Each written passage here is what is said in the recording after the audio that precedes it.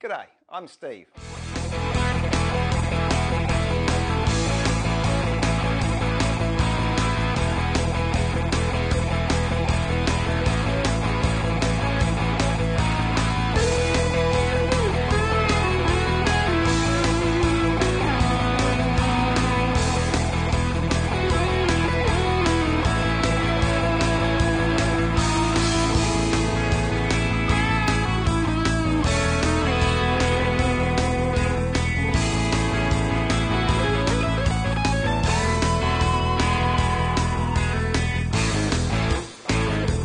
G'day, I'm Steve, Woodworking Masterclass, and welcome to my workshop. This is episode 4 of a 6-part project on making a hexagonal box with marquetry inlay and veneer work. If you haven't joined us so far, please go back and have a look at the earlier episodes, or if you're keeping up to date, what I've done, this is quite a large episode, so I've actually broken it down into 2 parts, part A and part B, and I've uploaded them both at the same time. Part A will finish off the building of the leaf I started in episode 3 and take you right through the scorching technique and the joining, and then part B of episode 4 will actually start to inlay it into that oval shape and also put it into the box top. So welcome to the workshop. Hope you enjoy these coming ideas and you get right into the project. So sit back and enjoy part A of episode 4.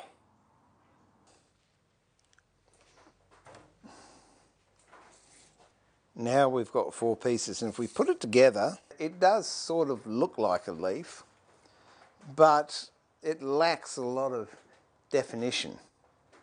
So how we give that definition is we cast shadows, as in real life. When this leaf curls over like that, what it'll actually do, if the light is coming from this side, it will cast a shadow over the stem. So what we've got to decide is what side you want the light coming from, and then we'll put shadows where the light would cast a shadow, and that will give a real 3-dimensional effect. And how we do that is quite simply get a gas burner. Now this is an old jam tin. I've just cut it off, what's that, about 1.5 inches up, and then peened over the inside so it's not dangerous or sharp. And the magic ingredient, no, it's not tomato paste. It's actually white sand.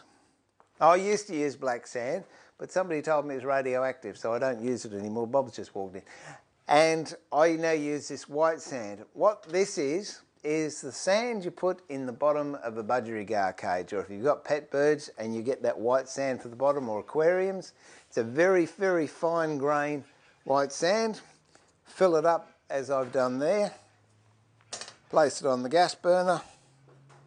Turn it on, start it up, and we'll now heat that until the sand gets really, really hot.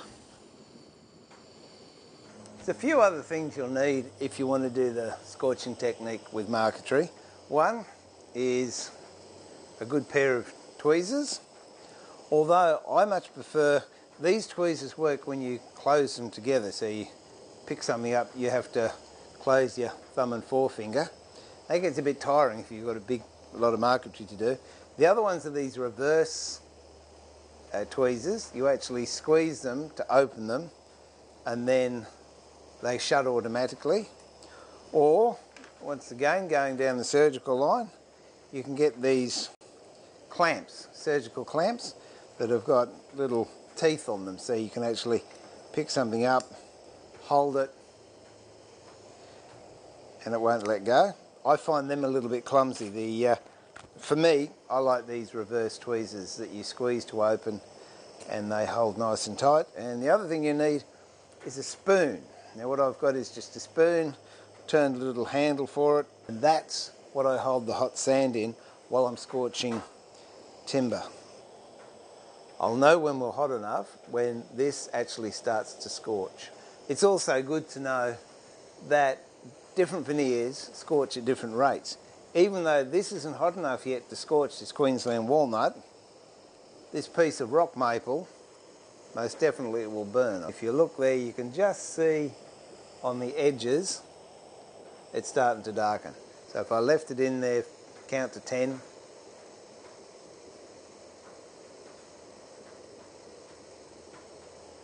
you'll see now that it really is nice and dark. Be very careful, this is very, very hot, and you do have to have your wits about you. Now to look at the design we have here, we've got to decide which side the light's going to be coming from. I like the idea of the light coming from this direction. That way, darker pencil, we have the light coming from this direction. As this leaf folds over, it's going to leave a shadow on the leaf on the inside, and the stem, the main woody part of the leaf, the light will be hitting that and also casting a shadow on this part.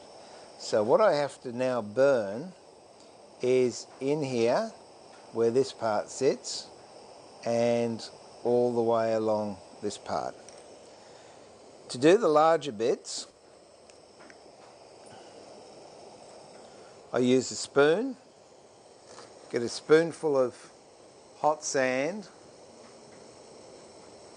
and then just push the piece I want scorched into it. Now you can see there that it's just started to scorch the edge.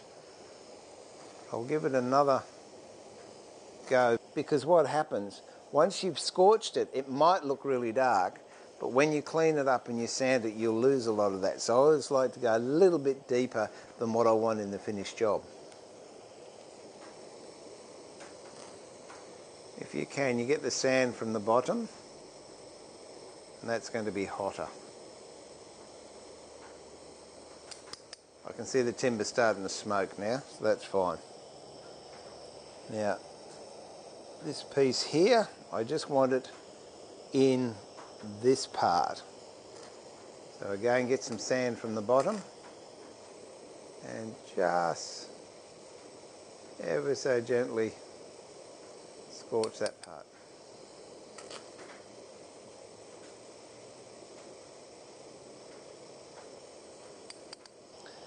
And where the twig's going to be coming in, I want to scorch this part just up here.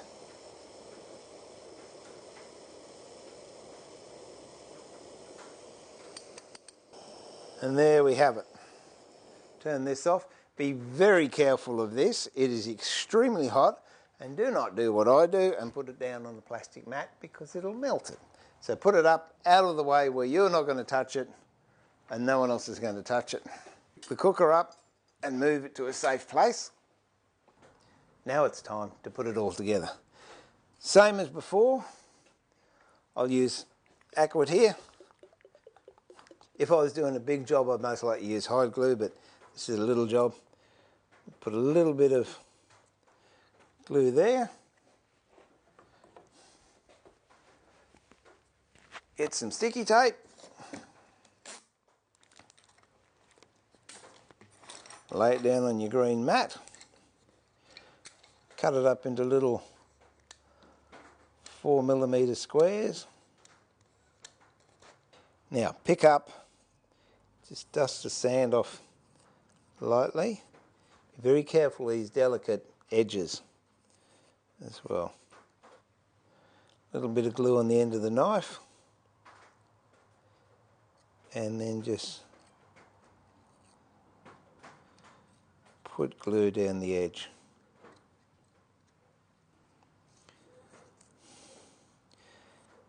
Now, sometimes I'll double glue this, and if it's too delicate, I won't risk it. I'll only glue one side of the job, because it's only there to hold it together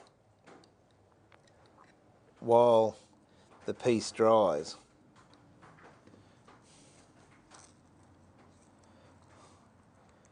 Match that all in. Sticky tape.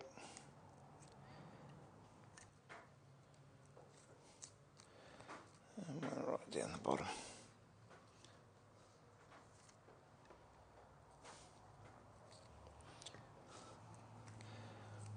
Now the piece is curled over again.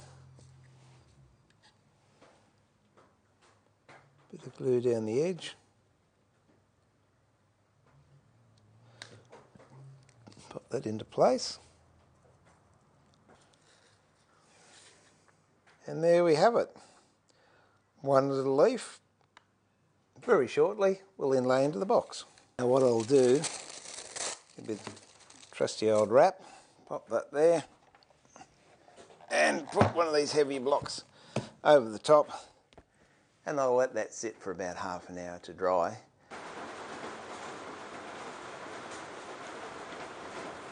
Actually, it's been a little bit more than half an hour. We've had huge storms here, and I can't hear a thing with the rain on the roof. So it's actually the next day, and we've still got a bit of rain, so that's the background noise. And I haven't got the same t-shirt on as I started this video with, because quite frankly it's too cold. So I'm sorry, if you'd wanted continuity, it's not there. I'm stuck with this t-shirt, but I'm warm. Okay, now I took that piece of leaf out from the press and it glued up lovely, as you can see. But what I wasn't happy with was the overall shape. So I've sculpted it by taking this piece away here and just rounded off any sharp corners. A great way of rounding off is if you have a carving chisel. Now, these are reasonably expensive, but they're absolutely great to have. I do a lot of carving, so obviously I've got a few, but they're terrific for marquetry. This is a 516 or a 520, 530. It's got a nice gentle curve there, and it's just what's needed. If you've got any sharp edges and you just want to round them off, just pop it on there, backwards and forwards, and it really sculpts the leaf into a nice, more natural shape. So that's what I've done. Well, that's the end of episode 4, part A. In episode B, I actually take that leaf and inlay it into an oval-shaped background and put it onto the box lid. So I hope you enjoy episode B and continue with the project.